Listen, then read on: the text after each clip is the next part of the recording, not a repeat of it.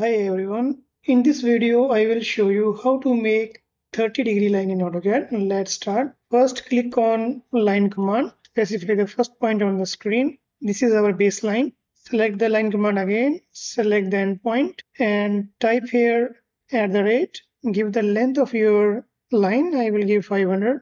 Then press tab. Give the angle 30°. Press enter and press escape to cancel the command. 30-degree line is created. Now we will create 45-degree line.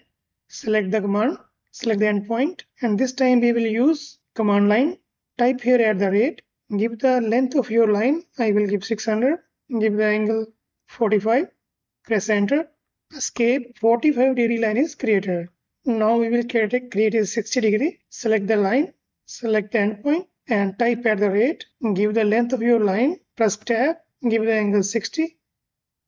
Press enter. Escape. 60-degree line is created.